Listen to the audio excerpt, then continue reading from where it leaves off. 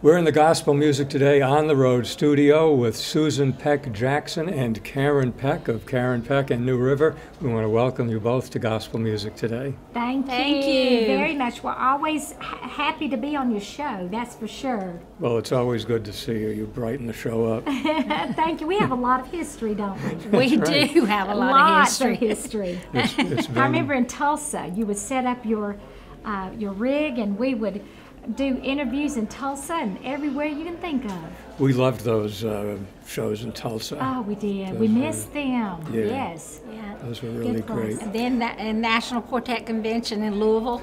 Oh, yeah. We were sitting there, you know. We got tickled. You remember that when we got so tickled? Well, I still, are you talking about the one with Ray Dean Reeves? Yes, Ray Dean came. That's on YouTube, and it's on our Facebook page, of course. And that will recycle every so often. We've got a Conrad Cook video that every 8 months somebody finds it and then they share it with everybody else. And that's one of them, with Ray Dean and the Reese Cups. Yes, that's it. That was it. We did Beautiful Home. That's right. Oh, that was fun. Lots of great memories. Yeah. We want to talk about the new CD, but of course with Karen Peck and New River, we go back a little ways. And let's go back to the beginning of Karen Peck and New River.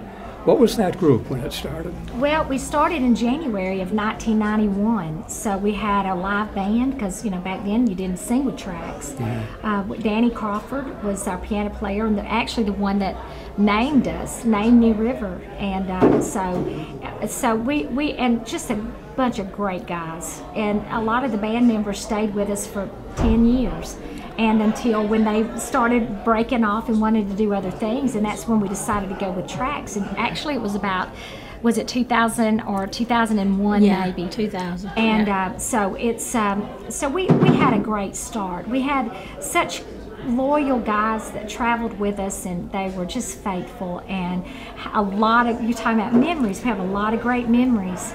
And still to this day, we consider them our brothers. And for the most part, we stay in touch for the most part. And but it's one of these things to where when we don't see them and then we get together, or we see them, we just pick right back up where we left off. So they're such a part of really the foundation of New River, don't you think, That's Susan? true, yes.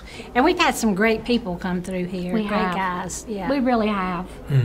You've had some really great people since it's been the current Karen Peck and New River. I feel like that we've got such a great team right now, and honestly, with our kids, my kids Carrie and Matthew, and we have Grant Gibson with us, and they just all get along so well. But we love the fact that they're bringing, youthfulness. Susan and I are getting younger every day. We just want to go in and clear that up. But they do bring a lot to the table, and they have a lot of great ideas. And I think Susan and I have really learned to delegate, and we're doing that a lot better, I think. And, I think so. And the guys are standing off to the side going, really? But seriously, they bring a lot to the table, and I feel like that we probably have the best team that we've ever had, don't you think? Yeah, we've got a great team. It just works. Everything works, and they're hard workers. They do their jobs, and it's just a blessing to have them here. They do their job with a smile. Yeah, they really do. They don't complain or just get down and out. It's just they're happy to be here. Yeah, Grant and I love says that. Keep going. We'll let them. They'll share their hearts. And they may tell you something totally different, but I think we're right. Well, all that time on the bus, we've been told before that the real job is the travel, and the fun is when you get on stage. And if you were with people that didn't really want to do it, you'd be in trouble. Yeah. Very seldom have we had anyone that didn't want to do it. But one thing that we have discovered is that one person not wanting to do it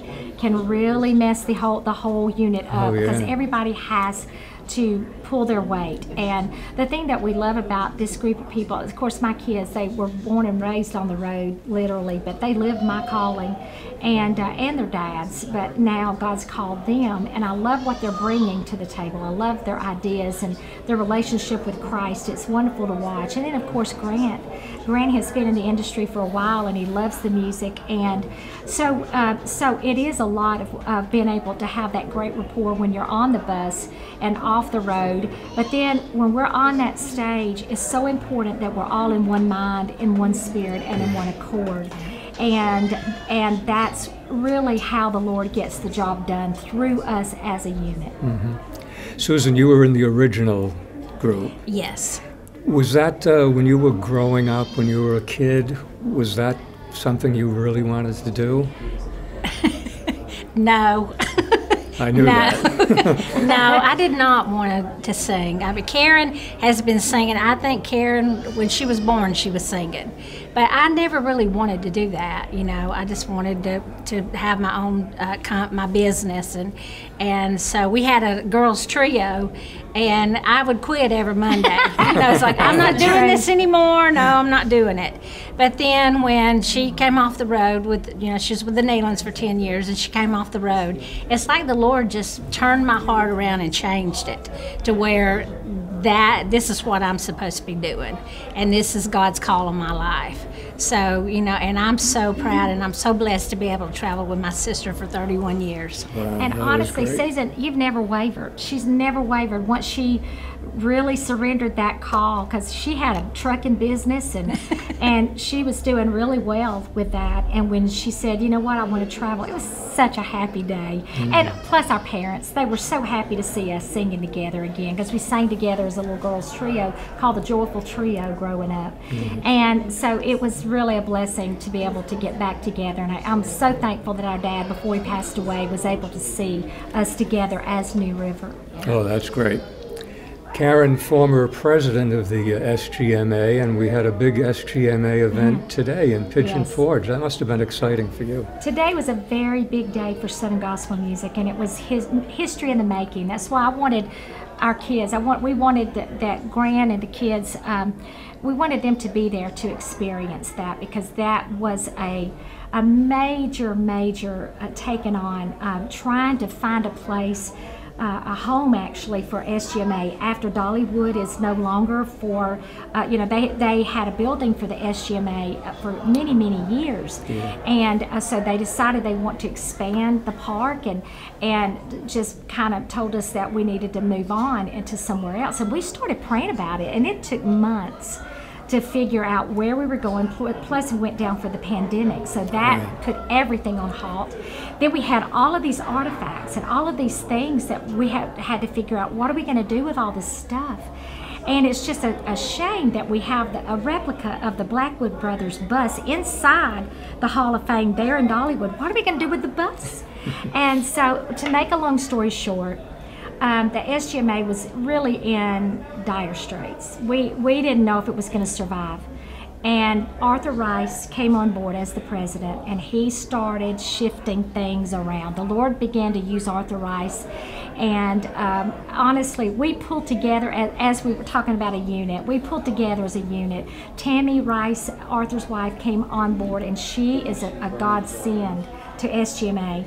And we are now at the Biblical Times Theater, which is a beautiful place, and they have shows, and they have dinner, and it's a wonderful Christian place, and they have something every single day, and they open their doors for the SGMA to come in and put our artifacts in there, and they did a lot of work in the Biblical Times Theater, and you saw today, it was just beautiful, it's stunning. So today was the ribbon cutting and the official opening of the SGMA at the Biblical Times right there in Pigeon Forge. So it was a great day, a great moment, and just, as I say, history in the making. I think we're going to see a lot of great things coming out of SGMA in the next few years. Lots of room for growth still, lot too. Of room. That's awesome. What we love about it.